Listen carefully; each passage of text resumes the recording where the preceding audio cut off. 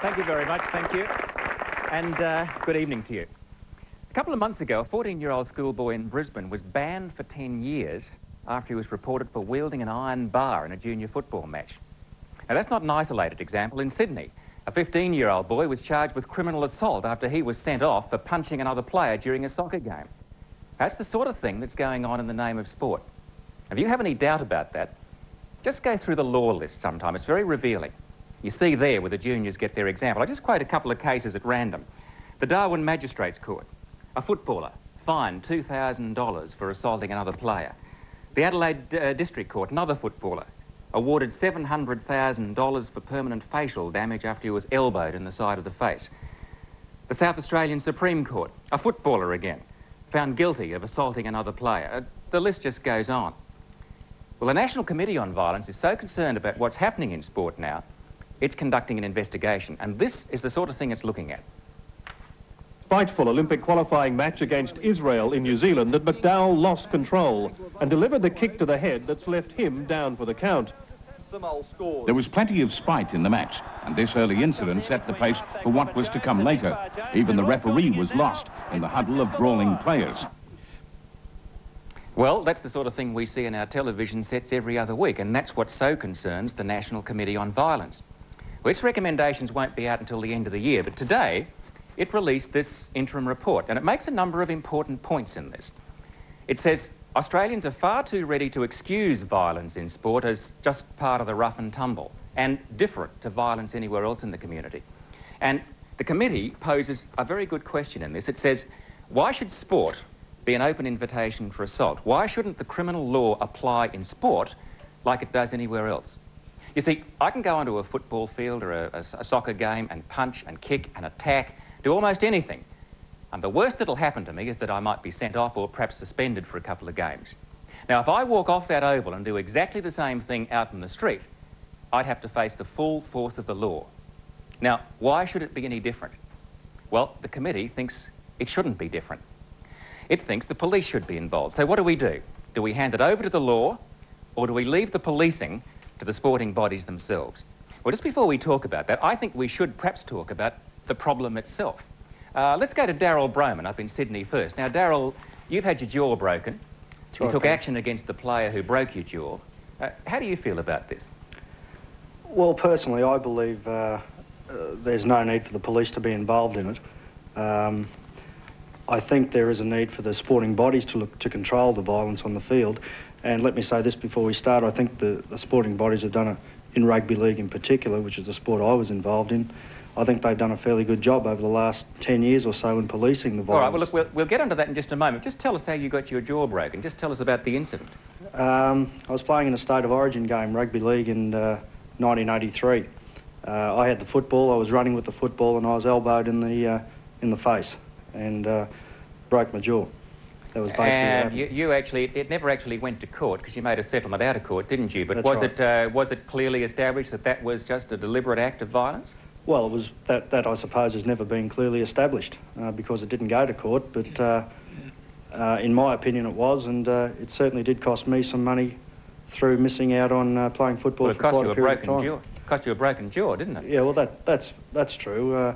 You know, also I believe, you know, when you go onto a football field, injuries are probably part and parcel of the game, but I also believe that if it is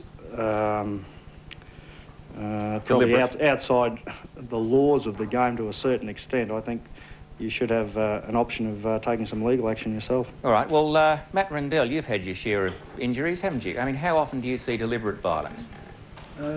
Not real injuries from violence. Probably the worst I had was a dislocated shoulder, but no facial injuries or anything like that. I've been in plenty of skirmishes, but I don't see much physical violence on a football field, Victorian Football League football field at all. But when you go out there, are you expecting, I mean, do you expect violence? You don't expect violence, you expect body contact. You don't expect to get king hit or anything like that.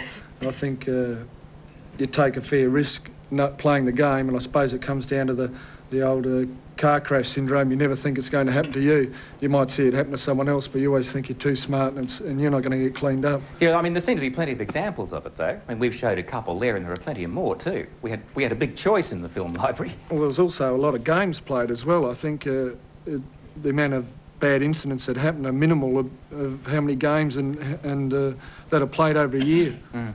Peter Quinn, you wrote, you're a member of this National Committee on Violence, and you wrote one of the initial reports. Perhaps you should just explain why the committee saw violence in sport as enough of a problem to justify a special study, a number of reports and some recommendations. Well, Peter, in the first place, it was part of our terms of reference. But I think one of the things about it is that it seems to me in recent years there's been a myth emerged that there's a permissible level of violence in sport. So you've got things like the opening biff. Everybody says, well, that's all right, we know it's part of the game, it's got to be there. I think we would take issue with that.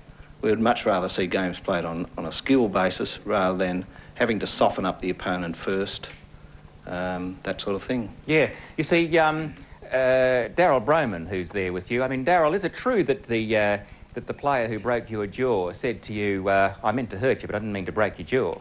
Yes, he did say that, Peter. He said that to me about 10 minutes after it happened, actually. Mm. I was off the field with my broken jaw, and he'd been sent to the sin bin for 10 minutes, and he came into the dressing shed, and he said that to me. But doesn't that indicate to you that there's something wrong somewhere? With regards to what, the game? Well, a player who goes out there and says, I meant to hurt you. You're playing a game of football. We are playing a game of football, but I believe, you know, Peter just mentioned the fact that the biff in the first 10 minutes or whatever of a game of football. You very rarely see that these days. I'm talking about rugby league again, and excuse me for, I'm not trying to generalise, but I'm talking about rugby league. You often see, you see the hard tackles and the big hits in rugby league, but with regards to all-in brawls in rugby league, it's very rare that happens now. Mm. Peter Quinn, perhaps you should just explain for us, perhaps you should just define exactly what we're talking about here. I mean, what do you call excessive violence? I guess, too, we're talking about the body contact sports, aren't we? I mean, what is excessive violence? If it happens within the code of the game, within the rules, is that okay? And if it happens outside the code, is that then excessive violence? What's your definition? Well, I think it's part of a much wider picture of people being deliberately involved in creating a violent situation. You've got the phenomenon of sledging that's going on in lots of sports, not only football. You've got the use of professional motivators, people who are employed to hype up the teams, to get them on a psychological high, so that they will use violent means on field. Mm. How much, just to go back to our group here, I mean, how much of this is acceptable? Phil Cleary. Well, any incident involving violence is something we should be worried about. But once again, as Matt said, generally there's so much sport played, and you take a couple of examples and throw them up as if they're the rule. I don't think the essentially sport or football, for instance, the code I play, isn't about violence. And we heard suggestions there that you motivate players around violence. I don't think you do. I think you motivate players around the ideas of courage, selflessness, cooperation, and those sorts of things, which are virtuous things. You don't ask players to act violently, you ask them to act with courage. But you see, already people here have virtually borne out the comment that the National Committee had to make in its report here, that we somehow regard it as acceptable if it happens in sport. I mean, you're all talking about a few biffs in the first half hour as being acceptable. No, we're not saying it's acceptable. A few biffs is a punch in the face, isn't it? No, we're not saying it's acceptable. We're saying it's very rare, and when it happens, it's dealt with by the administrators. And the rules are becoming stricter and stricter. We now have trial by video. The administrators are very careful in Australian rules, for instance, to clean the game up, because games like basketball have an appearance of being clean. So the administrators think, well, we better make football cleaner, so we have stricter rules, and the parents won't be as worried about it. Well, Neville Turner, you're concerned about this, aren't you? I mean, how serious do you think this problem is? Well, I think it's quite artificial for sports people to say that the police should not be involved. The fact is that it is a criminal offence to assault another person, whether it's on the field or off the field. And going right back to the 19th century, there was a case in which a player, a footballer, was killed on the field, and the assailant was held liable for manslaughter, was in fact convicted for manslaughter. And it's not just a question of criminal law, it is also the question of the civil law. Right. So that a person who is injured, particularly if he's a professional footballer or any other sportsman, whose wife is left without an income, who has a mortgage to keep, that person is entitled to sue. And the fact that it's on the sporting field does not give a licence to assaulting activity, which otherwise would be criminal or give rise to civil action. Ron Barassi. Well, don't you think the police have got enough to do? The police have a duty Isn't there more important things than that? The police have a duty to prosecute crime wherever it's committed. Assault, you mean? I just want to establish very clearly, first of all, whether we've got a serious problem here or whether the National Committee on Violence is overestimating it all. I mean, what do you all think? Yeah, Leon Wigard. Well, I think it's criminal that the criminologists have got involved with sport, and most sports these days are very well looked after by the amount of officials that we've got running around on the field. In the case of Australian rules, for instance, 2 field umpires, an emergency, 2 goal umpires, 2 boundary umpires, plus the video, are all looking at that action 100% of the time. And I just think that it's just really going over the top for this committee, whoever they might be, and nobody in sports even knows the people. I just think it's going right over the top to try and build up this case as if we've got people slaughtering each other all over the playing well, look, field. perhaps I just should show another example. Oh, you'll find plenty of examples. But have a look at this one. I mean, this will give you some idea on why the National Committee on Violence thought there was perhaps a case to answer. This is from a league test match that was played in Brisbane back in 1983, I think it was. This is between Australia and New Zealand. New Zealand, as to is Ricky Cowan. Dowling and Tamati are sent to the sin bin to cool off, but that appears to have been the last thing on their minds, and insults were exchanged all the way to the fence. Oh, now there's a fight on, the two of them. They're into it, over on the touchline. Both men were hurt in a fight that simply shouldn't have happened, and a fight that ruined a marvellous game. Their punishment doesn't fit the crime. They've been suspended by their respective leagues for 8 days. There you go. 8 days suspension. Now, how about, I mean, that's an out-and-out brawl. That's not sport. Roy Masters. Well, it was 6 years ago for a start, and I believe in that period there's been a massive realisation by our administrators that a lot of incidents need to be cleaned up. We've had trial by video in rugby league in Sydney since the late 70s. The VFL have taken it aboard. The lawyers are getting into the courts all the time. The case with regard to Darryl, the injury that Darryl suffered, that guy who was responsible for his injury told me the other day it cost him $200,000. I mean, there's a realisation in all of society now that with lawyers coming in, with administrators coming in, with clear-cut medical evidence, everybody, we've got to clean our act up, and I believe our administrators have. You're going back 6 years to find something. Rex Mossop wants to say something. Rex, yeah, I'm fed up with a lot of this talk. A lot of it's garbage, you know. The commentator on the end of that bit of footage there said it spoiled what was a good game. I don't think anyone that was at the game thought it was spoiled. It was 2 guys, 2 big men. They've been in the thick of a test match representing their countries, and they got stuck into it on the way off. Now, I don't condone it, but I know how the adrenaline can pump and how you can get involved. Let me give you a few statistics on rugby league at the moment, and we'll talk about roughness and dirty play, if you like. Rugby league has got a self-regulating system right at this particular moment. They must have a tough judiciary, which we've got. We had a fellow by the name of Jim Comans who brought in draconian penalties. One player, I remember getting 45 matches for a particular assault that he did on another player. This is some years ago. And now we've got a fellow by the name of Dick Conti. We go through the videotapes. All the players are represented by solicitors. Everyone gets a very fair go. I don't think anyone that's gone through before the judiciary can possibly think that they've been hardly done by. Let me tell you a few things about the Winfield Cup, which is the 16-team competition that we have going around up here. We've got a team from Brisbane, we've got from Canberra, we go down to Newcastle, we've got them from all over the place, 16 teams.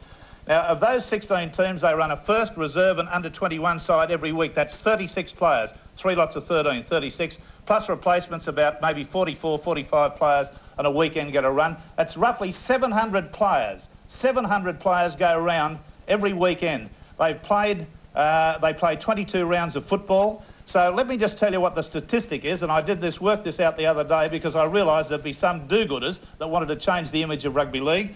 There is 0.15% of players sent from the field. 0.15. 0.15. Let me reiterate it.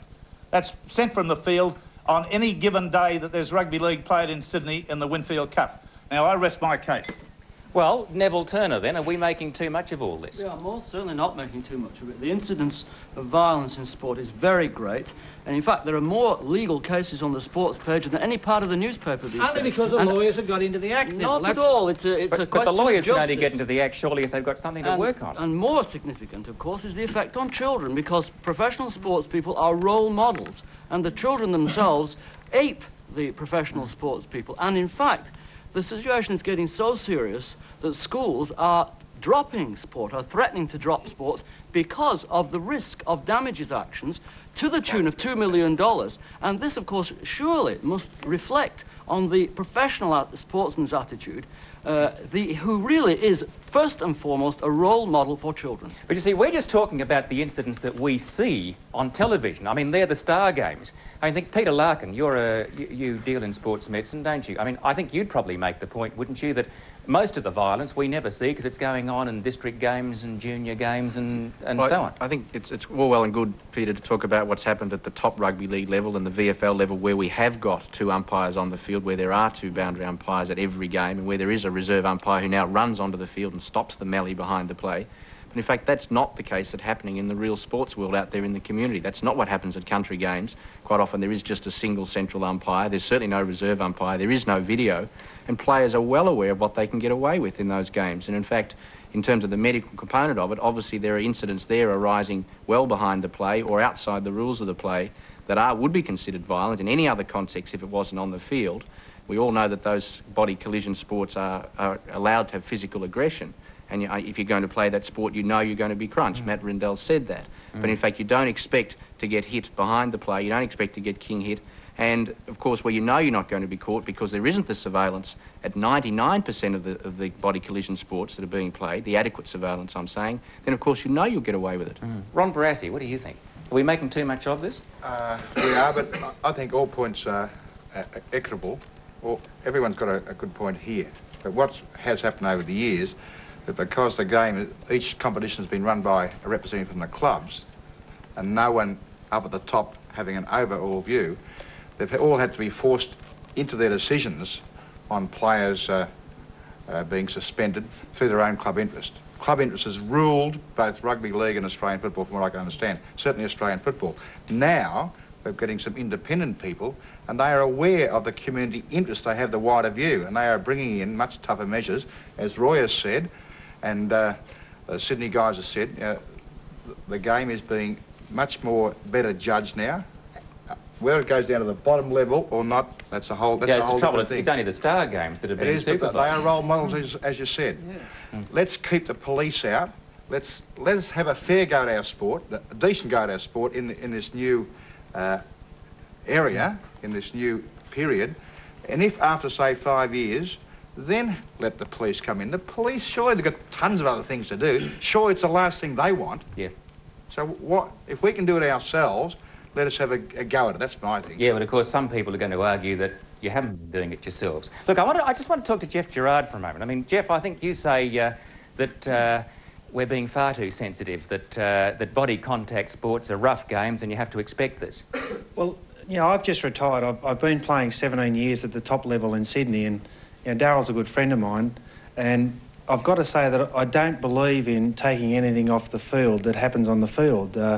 You know, with solicitors coming in and all the lawsuits, I believe most people get there because they're skillful at a game, and you know, the violence, I think it's something that just happens. It's not so much violence, it's ruggedness that comes out in people there. Well, that wasn't ruggedness we saw in that example I showed a few moments ago. I mean, those guys were slugging it out, and what did they get? 8 days suspension. It's a joke.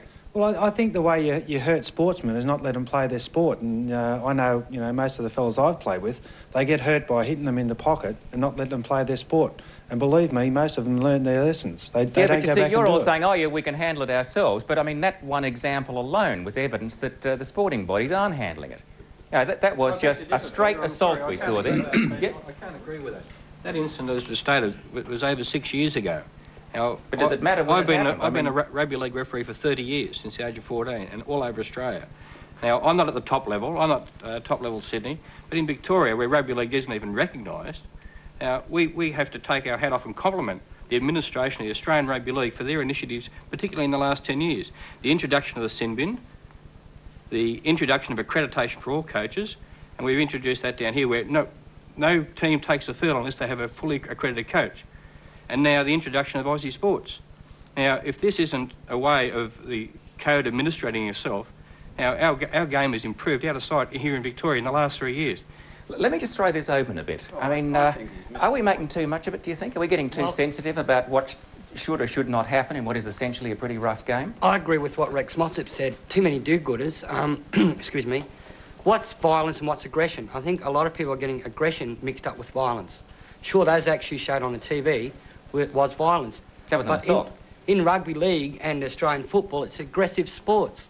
And to put a blanket over it all and call it all violence when a lot of it's just good, hard, aggressive contact football, I think's wrong. I think these people that are saying that there's too much violence, I want to see the statistics, and I want to know where'd they get the figures from, you know? How many people did they talk to? Peter Quinn.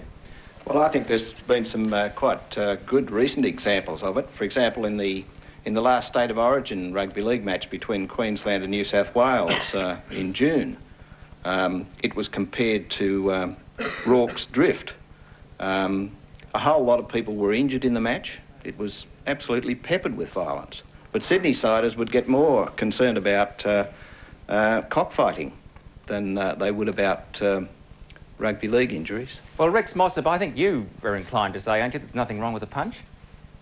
I've always believed in a punch, and that's one of the things in the era in which I played. It could be construed as a fairly dirty game. There was a lot of violence in the game. There were a lot of head-high tackles. We used to liken it to running through a field of coat hangers. You know, you had to run with your hand up. That's all gone. The last 10 years in Sydney Rugby League, it's been made squeaky clean. There is virtually no violence. There might be an isolated incident with some player or other who goes over the top. Somebody says, you know, so-and-so is a bit of a mad dog because he can't handle it. You refer to some players as having poker machine eyes. Their eyes roll round when they get the adrenaline pumping. Well, those sort of people, they've been weeded out. There aren't that many of them in the game. There weren't that many in the first place, and they've been weeded right out. Peter Quinn, do you want to comment on that? Well, I think that's all wrong. I mean, the State of Origin match, for example, was portrayed by the media as being akin to warfare. You don't believe everything you read in the papers, do you? Peter Quinn, I think in your report you actually talked about senior footballers, staff footballers, as being professional mercenaries. You made the direct comparison. I think they are. I think that part of their employment could well be to be able to injure people without being caught. Oh, no, that's absolute crap, garbage. That is garbage. There's no player sent out on the football field to injure another player deliberately. This bloke had his jaw broken. I was at the ground. I saw the action. I probably may have expected it from the player involved. He was that sort of a player. He was a very violent player. But that was a long while ago, and Brohman copped it sweet. But that's the way the game was. There's none of that now going on in rugby league. I can't talk about VFL. I don't watch the game. OK, let me just bring it back here for a moment. Judy Dixon, you're a member of this National Committee on Violence. Now, it seems to come down to a point of trying to decide how much violence is acceptable on the sporting field. Yes, I think I admired the points that Phil made about players going onto the field with a spirit of courage and fearlessness and fair play and so on. And I think most of us are brought up to believe that's what sport is about. What concerns some members of the National Committee is this warping of community values, where the community is quite happy to observe assaults and bashings and kickings on the sports field. And yet if this happened in their suburban street, they would be ringing up the police, they would be writing to the newspapers, they would be contacting their local members of parliament and saying there is terrible violence in the street. Can any of you involved in sport tell me why this is so? Yes. Well, I wasn't going to say that. I was going to say that as a physical educator, I would find, and I'm very much against violence in sport, I'll say that. But the thing that annoys me is the media pick on things and blow it up, and we see it time after time after time. And we look at our role models, and our role models are there portraying violence all the time. I think the media have got to accept their responsibilities and not so much direct it back onto the sporting associations. Yeah, but Roy Masters, am I right in saying the media tends to give the public what it wants? Well, I can remember a long time ago when the violence was very heavy in Sydney football. A guy sent me a poem, and the poem was something along the lines of, the media declare it's violence we dread. You can savour the scenes in our full-colour spread. And I thought that was it. Well, it did demonstrate a hypocritical attitude.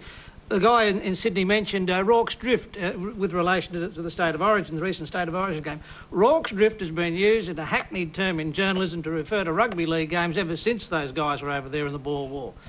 In fact, I think the game was only invented about 6 years later. later. I'm just interested to hear why people are prepared to accept violence on the football field that they wouldn't accept in their own street. Well, Peter, there was a case today in the courts, a 17-year-old boy who struck an umpire, and he was brought before the courts. And that happened at a amateur level of sport down at Albert Park last year. And he was suspended for 4 years and received a bond today from the courts. But the fact of the matter is that it's still going on at those junior levels. It's in the attitude that's displayed by people like Rex Mossop. There's a sort of healthy violence, and that can be acceptable level of violence, whereas in terms of when it gets off the field, nobody wants to accept it. Yeah, you wanted to make a point, sir? Yeah, I was just, we're still on this thing with violence and aggression. The only point I'd like to make is these people that say you wouldn't see it on the streets. You get a fight on, say, a football field. How many times out in the streets could you have one bloke, 8 or 9 stone, come and split the whole thing up? To me, it's controlled aggression most of the time. I think sorry, well, Ron Barassi. I think it's sorry to say it doesn't happen in the streets and not get reported.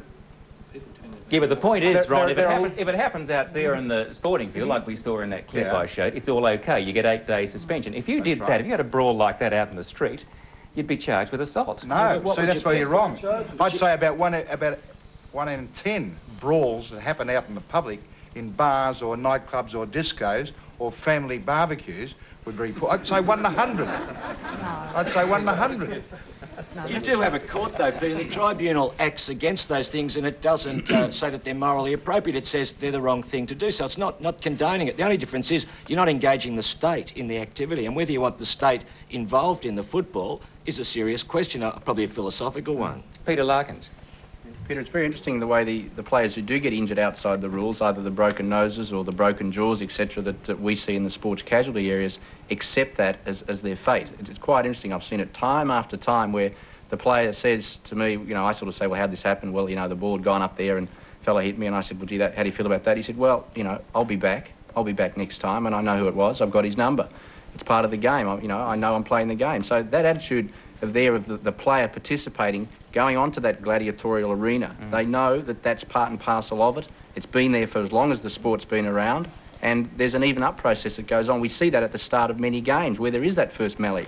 Look, I don't want to leave Sydney out of this. Mr. Freedman, Rugby Union, what have you got to say?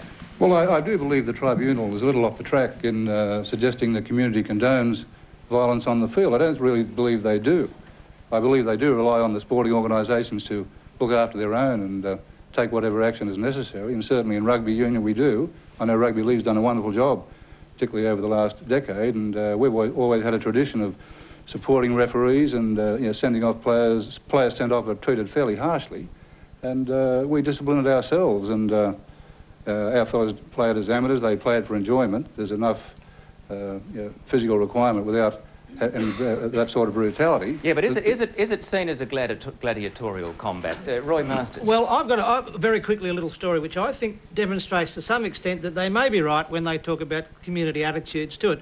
During this period of very clean, pure rugby league in Sydney, there was a period in a game that my team, St George, was involved in against South Sydney when there was an ugly brawl developed. It went for about 2 or 3 minutes, even to the stage where I was starting to feel embarrassed about it. And I can remember thinking to myself that, and then suddenly a boo developed all around the Sydney football stadium. And I remember thinking to myself, that's the end of the catharsis theories as far as I'm concerned. You know, people are booing, they clearly don't want to see this. And so after the game, I said to a couple of players, you know, it demonstrates to me beyond any doubt now, you know, people don't go along to sport to see violence acted out on the field. The players said, you missed the point. The people were booing the fact that the officials of the Sydney football ground turned off the big screen. So they couldn't see it? They wanted to see two views. They wanted to see the real live action there, and they wanted to see a big close-up. The big replay up on the screen. Yeah. See, that is very revealing. People want to see it. I mean, how do you react to then that than Judy Dixon? I mean, are people really concerned about it, or do they rather Who are you going to enjoy blame? it? Are you going to blame the gladiators out onto the field, or are you going to blame the people sitting in the stands? Who want to watch it? Yeah. Peter, don't get confused. I mean, we all love to be around a lot of human energy. If there's an argument between two friends, or you go to Parliament during question time and you see a raucous set-up and a set-to, it's tremendously enjoyable. Most people are fair dinkum to themselves. When you go away and you cool down and you look at it objectively, you say, well, what they did up in Parliament there was stupid, and what those people did at the barbecue was wrong. But whilst you're there, there's enough animal in all of us still that we love it. Don't worry about that. But it doesn't make it right, just the same. And that's what football's got to come to grips with. Everyone loves a set to.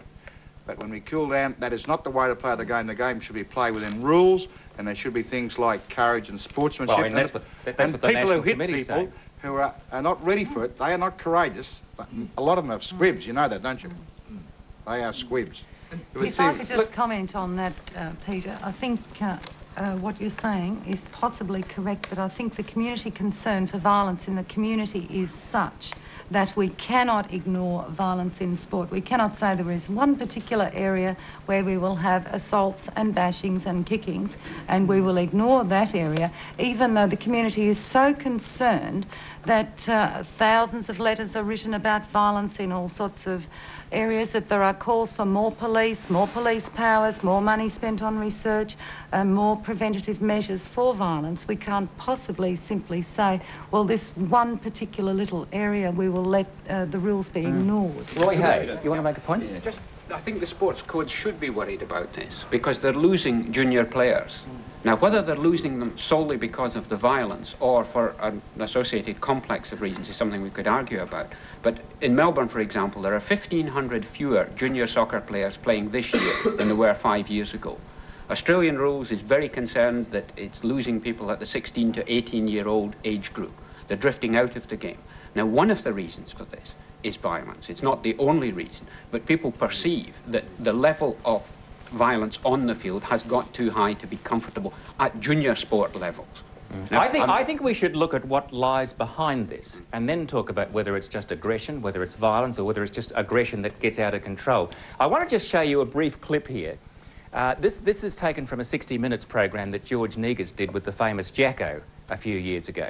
And in a few words, Jacko, I think, in this piece, sums up the feeling that a lot of players have when they go out there on the field, and he sort of, in a sense, I think illustrates this sort of gladiatorial feeling that I think a lot of players must have when they go out to play a game.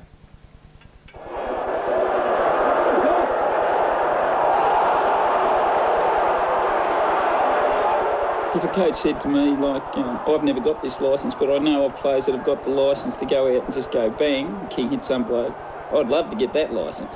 Because, I'd really do a good job. He probably wouldn't get up for a while. He wouldn't get up. He'd be sucking out of a straw for about 3 months. How about that? He wouldn't get up for a while. He'd be sucking out of a straw for 3 months. I coached that guy, and that guy is a showman, and he's made a lot of money. He was a very ordinary footballer who made the most of his football talents and finally finished up being tipped out of 3 clubs for not being good enough footballer. He's made a lot of money out of being a showman, so don't get sucked in by that as the norm. No, That's but not Ron, that he's not alone, and we're not just.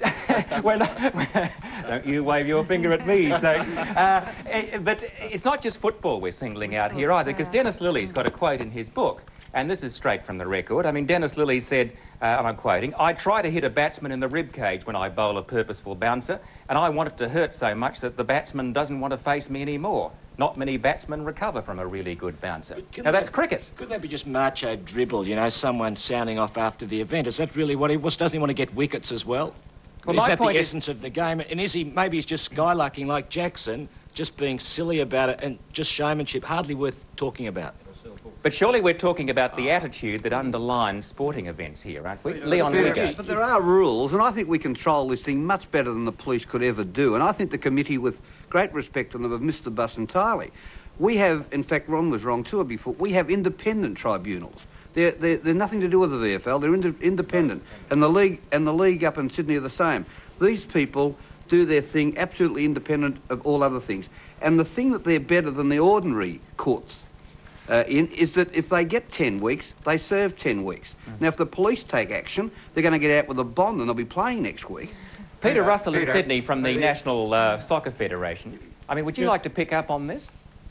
Yes, in soccer we have our own tribunals as well. We have them in Melbourne and in Sydney, and they're basically based solely on solicitors and barristers who are independent from the clubs. They deal out penalties just the same as the rugby league and yeah, but Peter, just let me interrupt you a minute. We're not talking about whether the tribunals are effective here. We're talking about whether the whole problem is the attitude that underlines these games, this sort of gladiatorial approach. Well, certainly not in soccer. That's not the case in soccer. Soccer is basically a skill game. There's not so much physical contact as there may be in the other sports. But I don't think that the coaches necessarily encourage their players to be violent when they go on the field. I think they're more interested in getting on with the game and scoring tries or goals, whatever the case may be. Let me just go to some of the coaches here. I mean, Roy Masters, Phil Cleary, Ron Barassi. I mean, you're all coaches or former coaches. I mean, how much psyching up goes on? Well, my side was the premiership side in the VFA last year. We're playing off again in the grand final. The grand final last year, VFA, no drama at all. Well, there's plenty of drama, no violence.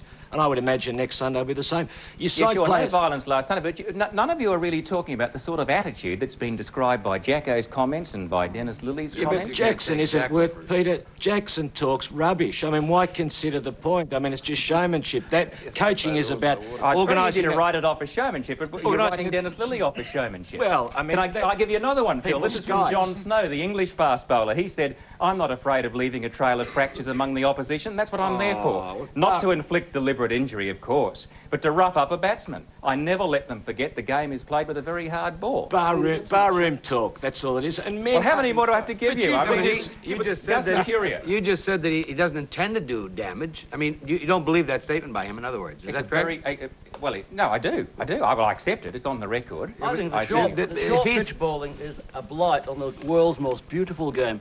And in fact, it's just a matter of time before a batsman gets killed, as Ewan Chatfield nearly did in 1973. I'm just interested, I'm just really wanting to talk here specifically about the attitude that this demonstrates. And this shows that cricket hasn't been able to clean its act up internally. Let's ask the question here, Peter. If we suggest that any physical contact sport which does call for a hard hit or running through, is that violence? Is it violent? Is any physical sport violence? Of course not. Physical contact sport is a game that's played in football or in boxing, whatever it may be. It's a physical contact sport. That doesn't equate with violence per se. It's the unlawful attitude that's taken by some of the individuals. That's violence. I mean, there's nothing wrong with those sort of attitudes. That attitude is the aggression that you have when you go to hit a golf ball. You're going to smash that golf ball and smash it right out of the world. That's the same kind of aggression that you're expressing there. The fellow maybe say, that's my attitude. What he's trying to do is get wickets, as was said over here. The point being that simple contact in physical contact sport doesn't equate with violence. One point I want to make very quickly, that the sportsman that happens to go off the sports field and on his way home gets involved in a brawl, is that sport? Not that brawl in the rugby pen wasn't sport. That was the same as the guy going home and getting involved with a fight with his wife, maybe. That's sport and violence. To make a point. Yes, Pete, I'm a school teacher and also I play amateur footy and I coach footy. I've brought some kids along tonight that I coach, and I love the game, but I'm very worried that we still have this attitude in Australian society that you must even up. And I think it's, without trying to sound too idealistic, we must have more of this attitude, and it must be promoted by parents, coaches and teachers of, if somebody hits you, you basically turn the other cheek, get on with the game, play the best game you've ever played.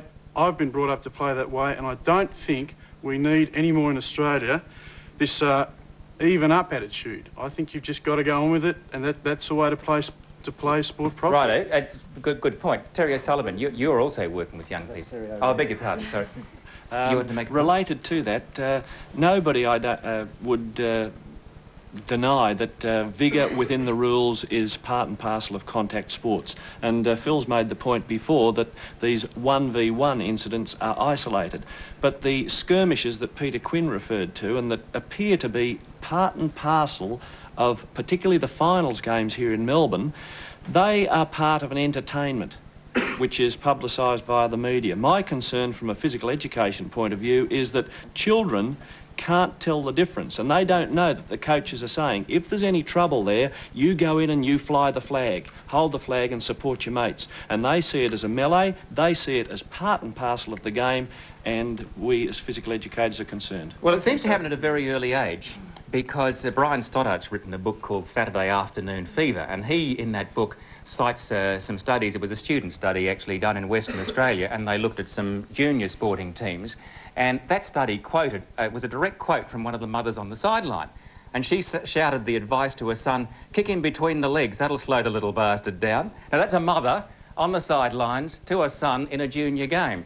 That attitude seems to be reflected by the seniors later on. Peter, has anyone asked the people on the committee how many of them are for contact sports and how many are against? It's a good question. How do you mean, Ron? Well, Peter Quinn, do you want to answer this?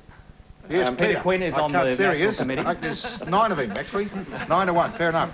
I'd like to answer it with a question and say this, that if these attitudes in the community at large don't exist, why is it that the media portrays things like Australia versus West Indies, Australia versus England, in this gladiatorial context?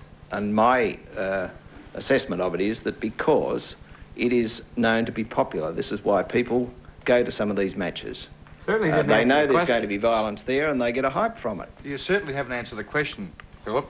And also, they say the same things occasionally. They write the same way about, say, a tennis match where two guys are one-on-one, they can't hit each other, not even, well, they dodge all the balls anyway, and they say it's a gladiatorial contest, and they say that because of the energy, and the person who knows his sport, or her sport, just loves that feeling of contest.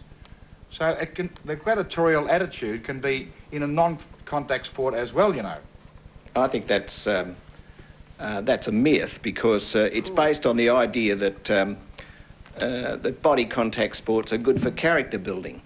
Originally training for war, this was the whole idea. I think that's an absolute myth. It's much more productive in terms of character building for other sports where the athlete is competing against himself. I mean that is the whole point here, I think, isn't it? Are we talking about aggression, natural aggression? Are we talking about something that's good for character development? Are we talking about something that's excessively violent? 5-year-old kids out in the park, they wrestle and bump each other and they just love it. What's this guy talking about? Tackling's a very unglamorous part of the game, tackling, isn't it? But if you ask players to tackle, they're doing the menial task rather than the brilliant thing, and that's really all about cooperative endeavour.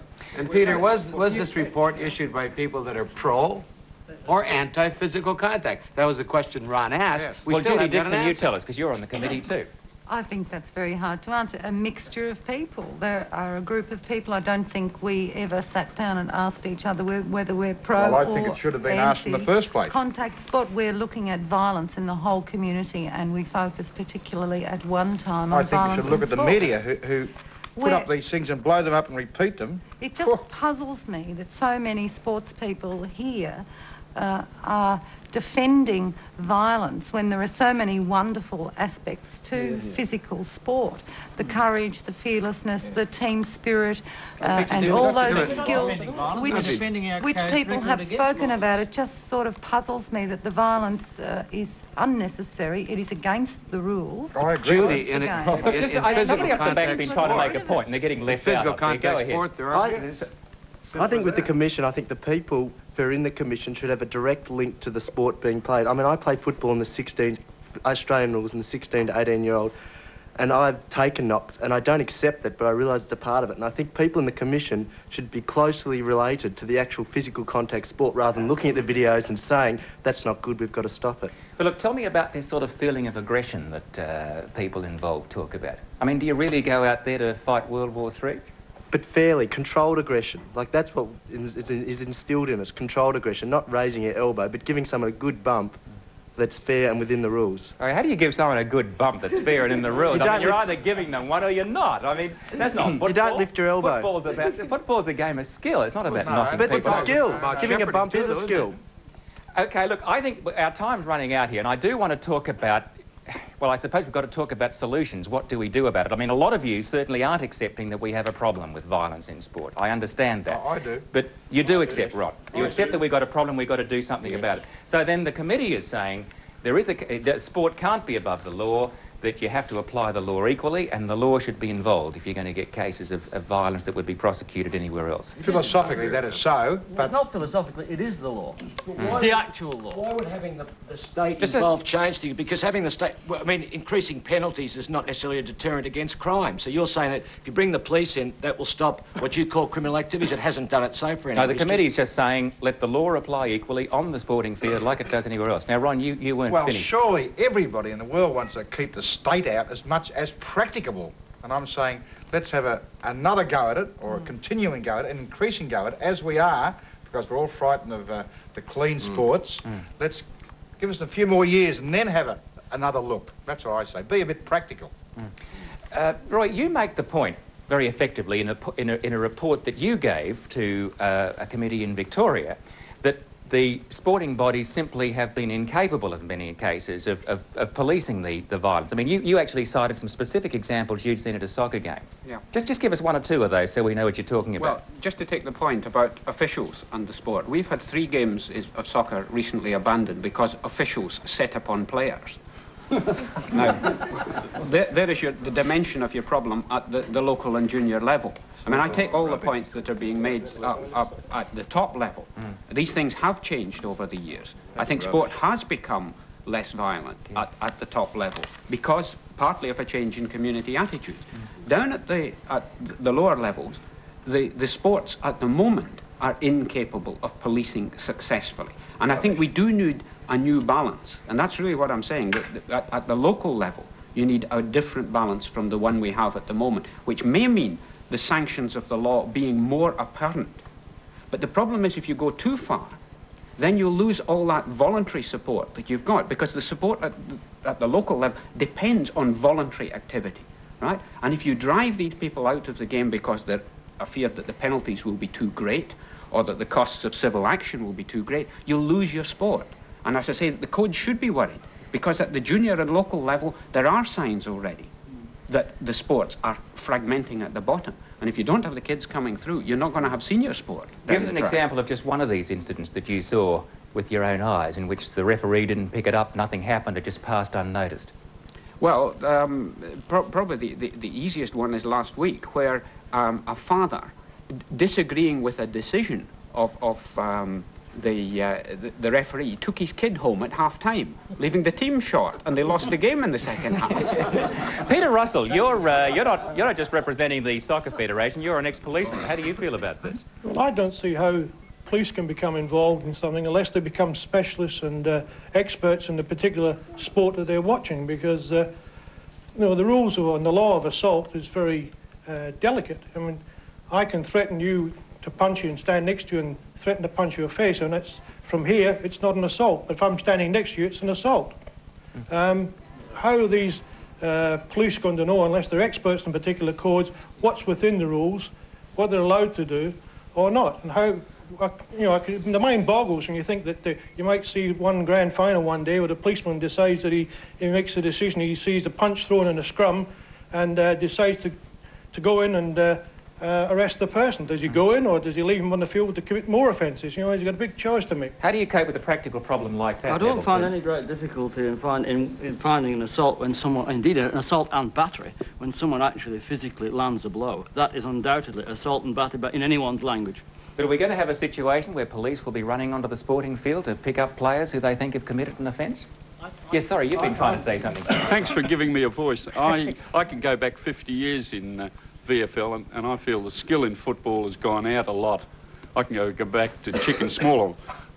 But I'm a father of a boy who was injured, believe it or not, to my amazement, on the cricket field by another player, an opposing player. He was dumped and had his arm broken, and the son refused to apologise. And when I rang up the mother of the son, she said, "Oh, well, it's happened to all my sons," and she had 4.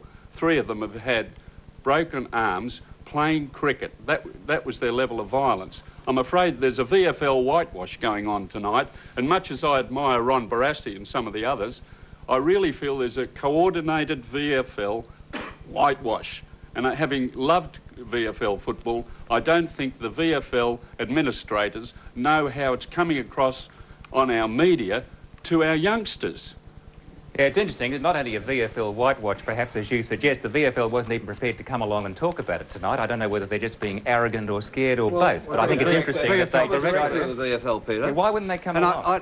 I'm not answering for the administration, but as a director, I can tell you we do more for the development of youth in this state than any other single body. Oh, yeah, sure, Leon. We have 35 people out there teaching junior administrators and football coaches how to coach best. Yep, but look, and the point is, are the sporting bodies, we're not just talking about VFL or league or union or what, but are the sporting bodies generally capable of policing for themselves? Oh, look, it's been proven. This committee, whoever they are, haven't made one reference to the improvement that all of us universally have acknowledged has happened in the last 10 years. There is less violence now than there was 10 years ago.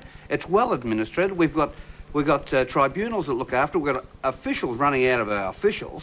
And what they want to do, their simple answer, is to put another official that happens to have a uniform on to help out. It's just nonsense. All right, I've got to wrap this up here. I'll take one last comment from Rex Mossop and one last comment from a member of the committee. How about that? Rex Mossop.